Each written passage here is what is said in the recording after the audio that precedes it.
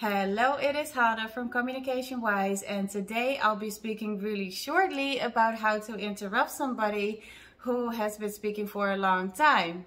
So speaking for a long time is okay, right? Because it might be super interesting. It might be something that you really want to learn from.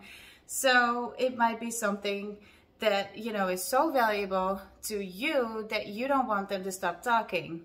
But what if this is not the case? What if you get annoyed with them? What if you think they're out of line because they're speaking for a long time? What if you think that they are selfish because they need to, stop and let others have a turn as well?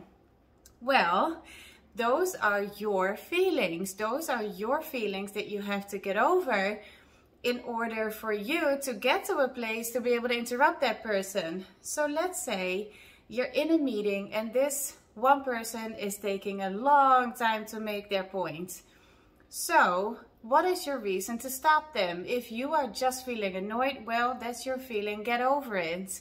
But if you think they've been speaking for a very long time, like we're 20 minutes in, we only have 45 minutes, this is the moment that you can raise your hand and say, thank you so much, and I'm sorry for, interrupting.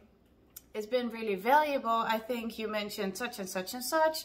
And how about this idea that we're now gonna let other people share what they think? Because the more people that are creating and using their minds to come up with something joint, then the better this solution can be, right?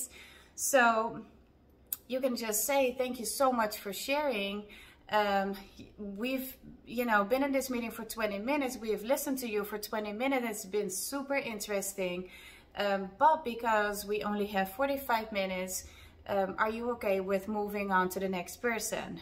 So with that being said, we haven't really been disrespectful. We've actually just mentioned that they've been speaking for 20 minutes, that it was very valuable, and that we only have 45 minutes together, and that it's time to move on for process reasons. So what we did was, we didn't say anything about that person. We didn't say anything about, how we felt that they were doing. No, this was just about time. So instead of attacking that person, we're going to speak about the process.